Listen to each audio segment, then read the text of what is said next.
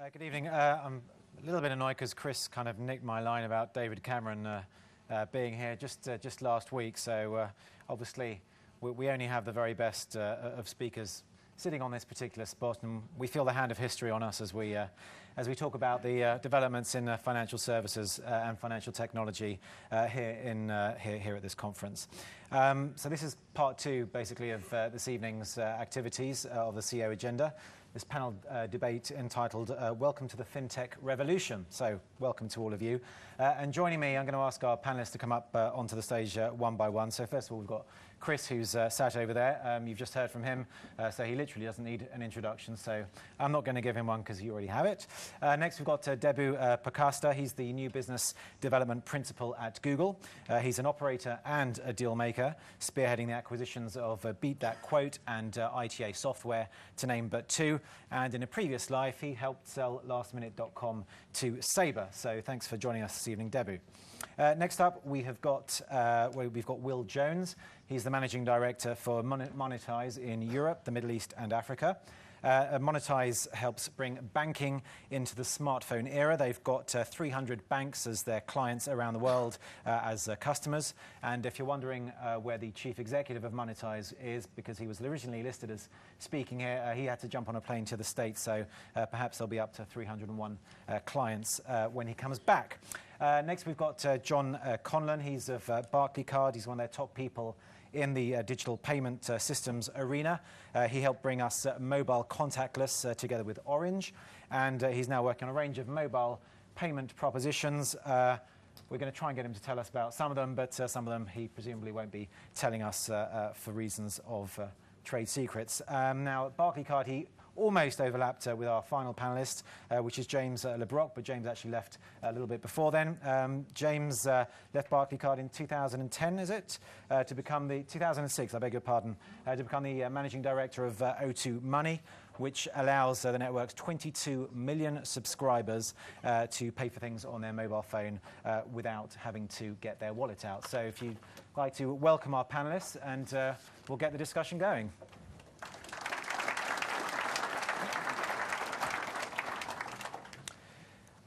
So, I mean, I suppose we should start off from where Chris left it, really, which is about mobile being an irrelevance and it all being about the data, if I understood you correctly.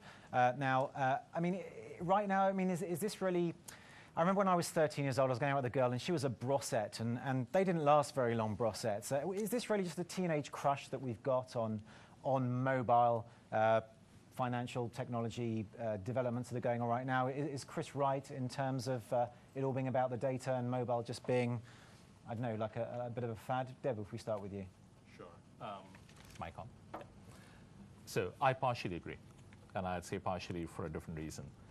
I've seen what M-Pesa does, and in fact, last time when I was in Kenya, it's probably, when you see the mobile use case, and I'll define mobile as a use case at first, and that's where the power lies. You see what M-Pesa is doing to Kenya itself. You know, people pay their rents on M-Pesa. It's something I've never seen anywhere else. You can actually pay your rent. And I didn't believe it. So I had one of my colleagues saying, you know, do you want me to show you how it works? And he actually took out his phone and he paid his month's rent while we were talking. Wouldn't a lot of us like it? Coming back to mobile, it's the fundamental use case that makes it very powerful. It's even more powerful in countries where, you know, landline telephony is increasingly relevant. And I come out of India. India, the growth of mobile has basically meant a lot of people don't own landlines, in effect. So the use case becomes more powerful as that grows. Mobile also becomes very useful when you're thinking about agriculture, for obvious reasons. India, Indonesia, very good use cases where financial information that's getting disseminated through mobile, which is a use case, becomes very powerful. Where I also agree is that, and this is Chris's, I think, broad point, data. Data is fundamentally where the game is being played. Mobile is a use case on which data is getting disseminated. And so I agree from that particular perspective, which is correct. And you've got to look at both together, but the use case is important, because if you don't have a use case, then consumer adoption becomes a problem. We all adopt something that we know that we are using. The use case has to be relevant. If it's relevant, then, you know, it goes viral. If it goes viral, there's a real business case that builds on top of it. So I suppose right now, obviously, mobile is what we're using rather than tapping onto a wall or using our shoelaces, or our shoelaces automatically buying a replacement for themselves, whatever they might do. I mean, Will, where do you see things going from here? I think to me the most important thing we're seeing right out in the market now is what consumers are actually doing with mobile. We're probably in many ways, if you had a consumer panel here of 200-300 people, you'd get an interesting perspective. But what we're saying is if you present the consumer with something which is very easy to access and use, is secure, and has trust around it as well in respect of the brand offering the proposition, consumers flock to it.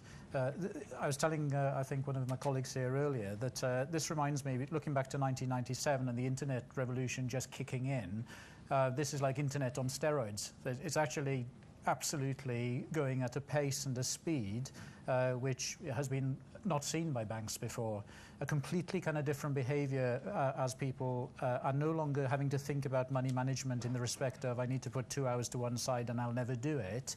They're actually snacking on their money management. They're actually looking at it for 5-10 minutes in the morning at 6:30, the new peaks that actually come in as they travel into work on the train. This is kind of the power of mobile and the engagement that mobile is actually having. Engagement levels of a good banking application are 5-6 times greater than internet usage, and that's very, very powerful. And John, do you see this as an opportunity or a threat for someone like Barclaycard, which has obviously been around for many years, which perhaps some people might see as an old form of payments, kind of trying to get to grips with the new? It's a huge opportunity. So I think to the point of the Internet of Things, love the concept, and I think we'll get there. I'm kind of more in the kind of where how people live their lives today. So mobility is more important than mobile. So the fact that it's about a device, it's about that people can do what they want where they want. So we live in an on-demand lifestyle. We want things that we want. We want to consume media or consume content or consume information or banking information, whatever it might be. For a business like Barclaycard, if we don't embrace it, then we'll be left behind. We're very real to that fact that people use mobility to live their lives. They expect to be able to get access to information securely when they want and where they want it. So from an opportunity perspective, it's a huge opportunity for us. And we've already launched a few mobile services, and there's great feedback on that. The ask is more. Consumers are asking for more. And they want to be able to get it where they want it, as opposed to us pushing it to them. And I suppose in a few years' time, if plastic becomes a thing of the past, you'll just change your name to Barclay Chip or Barclay something in the air or something or other. Yeah. I mean, James, you used to work at Barclaycard. You're now at O2. I mean, a few years ago, I mean, mobile phones were just for making calls. They were just for texting. Okay, they were to go on. I mean, now you're moving kind of onto Barclaycard's territory. You're moving into kind of banks' territory as well, in a way. Are you all helping each other to kind of develop this? Is this a turf war, or is now just the calm before the storm? How's this going to play out? My view is that we're right at the beginning, and so what we're seeing is lots and lots of activity from all sorts of different players that over time will learn the lesson that collaboration is really important. We'll learn the lesson that alliances and partnerships with the right organisations are the way actually to achieve success. So people comment on a war of wallets. I think it's not a war of wallets at the moment. There's just a proliferation of different opportunities. Chris talked about the fact that it's not about mobile. It's about connectivity, actually. And I think the Internet of Things is about connectivity, connecting people with the things and the experiences that they want to have. And that's what I'd say we try to do. So I'm not trying to put my tank on John's lawn. I'm actually trying to connect our customers with the things they want to do.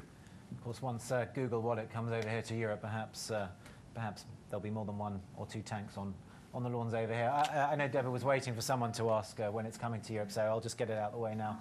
Can you tell us when Google Wallet's coming here to Europe? So as of now, we are concentrating with Google Wallet in the US. That's fundamentally the market that we're spending a lot of our time and energy on. We want to make sure that the product is developed into a more robust version out there as we go through this. Obviously, Europe is an obvious market, given the nature of how it's federated today, and I use the word federated specifically. But for the time being, what we're doing is we're getting the product fine-tuned in the US, and then in due course, it comes out in Europe. And Chris, you were talking about this bank, that Fido Bank, was that right? That because you're saying relating to the trust that perhaps people have lost in traditional banks. I mean, we're seeing a lot of disruption from, I suppose Google's like an established player, like Barclaycard's an established player in their own particular markets, moving in more and more into this fintech arena. But are they going to be seen as kind of dinosaurs, if you like, when the likes of Fido and others come along and completely disrupt the whole financial system themselves? I suppose some already are, that Google is the incumbent, Facebook is the upstart, but Facebook's now the incumbent. There'll be something else very soon that will be the upstart. PayPal was the innovator, but now they're the incumbent because Square is the upstart. But Square as an upstart is already becoming an incumbent, so there'll be something else downstream. Right. And I think reflecting on what the panelists' response to the mobile is dead discussion, or mobile is not the focal point, it's the connectivity, which is absolutely right. It's to do with, I spent all my life looking at technology that's coming downstream, and by the time it arrives, I'm actually bored with it because I've been dealing with it for so long. So I've been dealing with mobile since about 1995, 96, where we were doing mobile payments, WAP-based banking, all that sort of stuff. And so it's taken a long time to get mainstream, but then when it does become mainstream, we all go, where did that come from? A bit like the iPod when that became mainstream. Where did that come from? Well, it was pretty obvious that it was coming because there were MP3 players, but I remember going into a store called Dixon's, which some of you may remember, in 2003 and said, I would like an MP3 player. And they said, we don't stock those anymore, we used to. And I said, well, why don't you stock them? They said, because people don't download music off the internet, it's too slow. And they didn't see the revolution coming. Obviously, now we all see it. A bit like the iPhone when it came out. It's absolutely obvious now, but it takes the innovator to bring the technologies together and make them mainstream before we say that is so blindingly obvious. And right now, what's blindingly obvious to me is that we will move very rapidly from the mobile focal point to this connectivity point. If you look at the CES show this year, the Consumer Electronics Show, one of the most exciting products for me that came out of it was a light bulb. Yeah, you saw it. A light bulb that basically is a wireless Wi-Fi speaker system with surround sound 5.1, or 5.2 rather. So it's just a normal light bulb, but it's on a Wi-Fi Bluetooth connectivity into your sound system or into your TV, which to me means I move away from wired speakers into wireless everywhere through the house. It's pretty boring stuff, but that's the Internet of Things coming to life. That is, as we're starting to see it coming through. And as we see it coming through, suddenly we'll see mainstream products within 5 years, and we go, where did that come from? And that's why I focus on that, because I'd rather be positioning for 5 years from now rather than launching a mobile service for 2014 and finding it's completely irrelevant.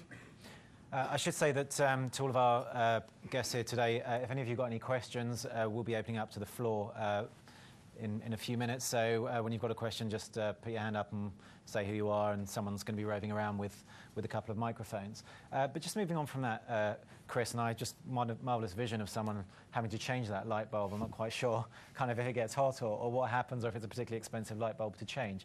But in terms of I mean, again, just going back to your point about this new bank, I mean, we've got representatives from who have banks as their customers, or who work for banks themselves. I mean, in a few years' time, are we going to just see the likes of Market Invoice or Funding Circle? I mean, are banks actually going to be needed in a few years' time? Yes. When you can already get your money from these kind of social funding places, which, again, a few years ago just didn't exist. Debbie? So let me answer that in a very different way. So I'm going to throw some names, and I'm not going to explain what these companies do, but at your leisure, just search them, and you'll get a sense of what people are playing around in this particular space. Ironically, a lot of them are actually non-European. So, but another bank, Move-In Bank, if you have a look, very interesting what they're trying to achieve. Finance a car, very different business model, but trying to achieve something else.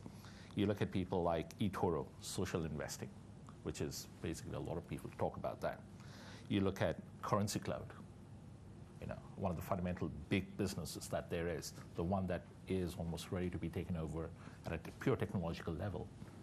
By Google, maybe? No, I mean, it's not, it's a completely different business. It's much more for banking business. Blueleaf.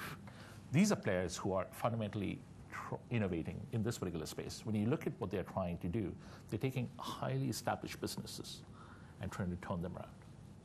They're doing it in a very small, but as Chris will explain, they're trying to go at the core of what the value proposition is, and then trying to turn that around from the user's perspective. Because in the financial services sector, what's typically happened is, you've been told, you've been given something, and you've then gone and consumed that.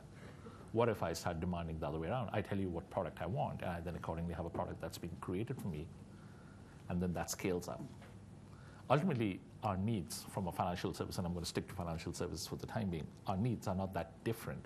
However, our use cases and our timings are very, very different. And that's where a lot of the games will play. Now, are banks going to remain? I think for the near future, absolutely. Because, and for various reasons, without going into, but regulation obviously is one, but also use cases are there. What a bank will look like is a different issue. I suppose the other issue, Will, is of course that they might not show it necessarily on the outside, but they're pretty technologically advanced in a lot of cases. I mean, I was chatting to you on the phone earlier and say I just stumbled upon the fact that I could check my balance with HSBC on my smartphone. They never told me that I could do that.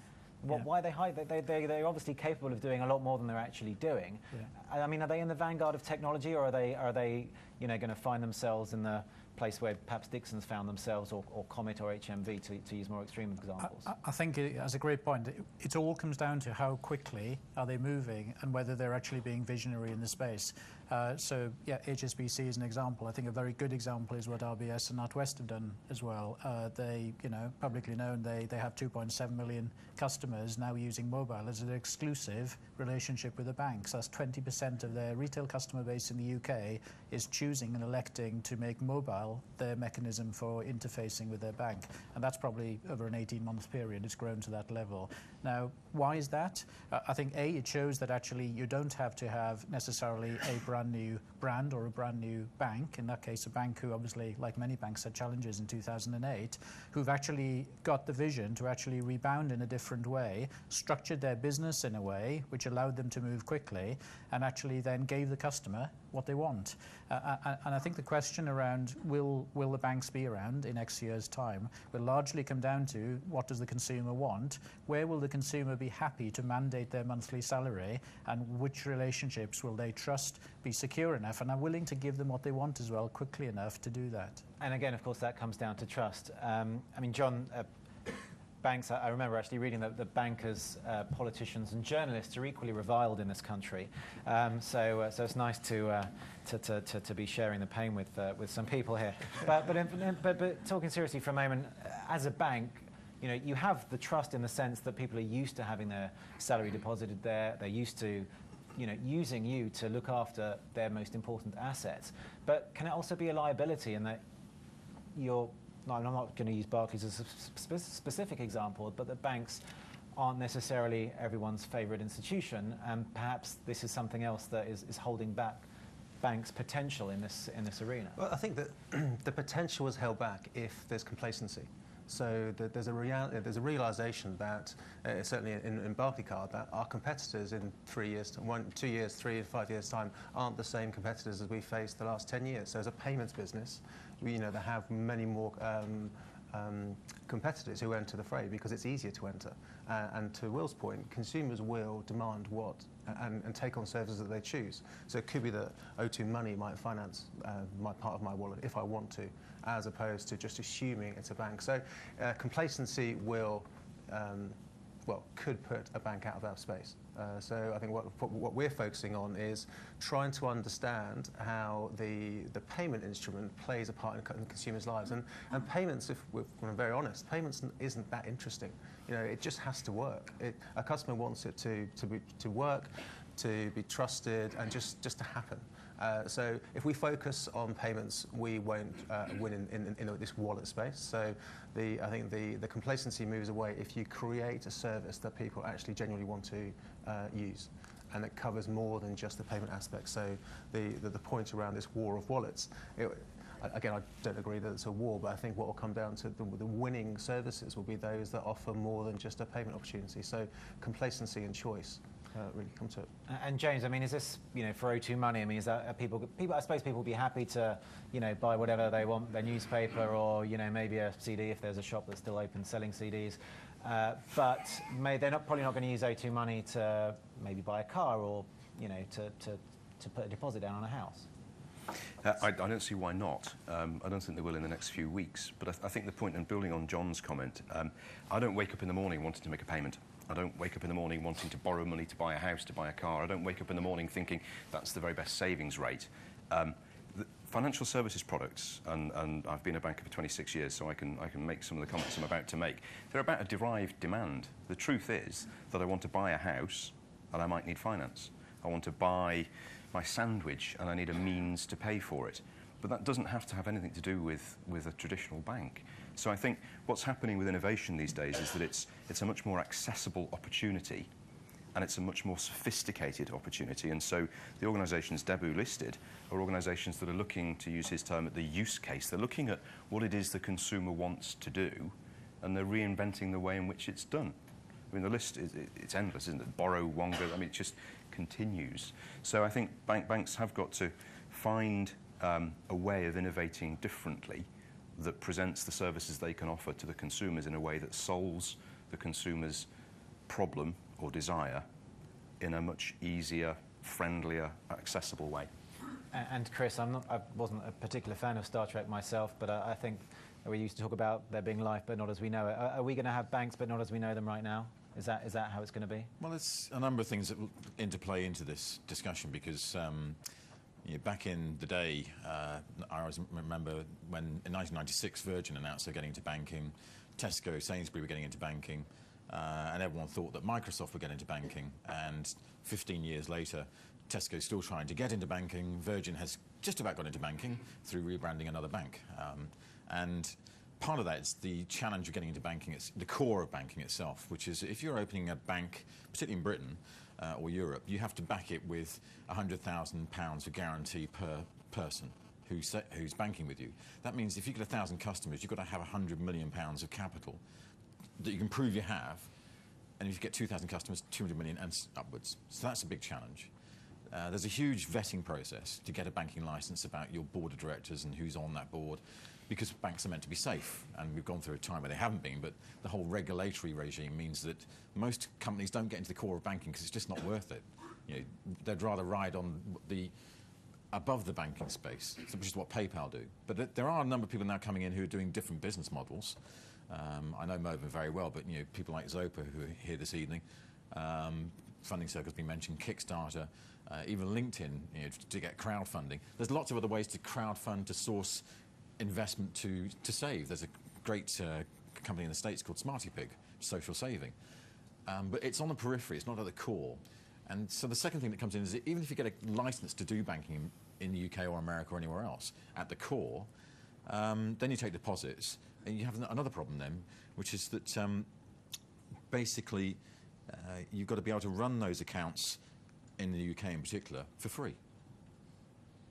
At the moment. At the moment. So the only way you can make any money on those accounts is to charge people fees on defaults or on other services. And for anyone who wants to get into banking, therefore, you have this hurdle of all the cash capital investment you've got to build up to get into the core of banking. Then you get into the core of banking, there's no money there. So that's the reason why 16 years since Virgin, Tesco, and others, Microsoft, have been rumoured to come into banking. They haven't, because it's not worth it. I suppose there's also obviously all the regulatory questions about, people getting into this arena to be regulated, to make sure that they can be trusted. I want to open up to the floor if anyone's got a question.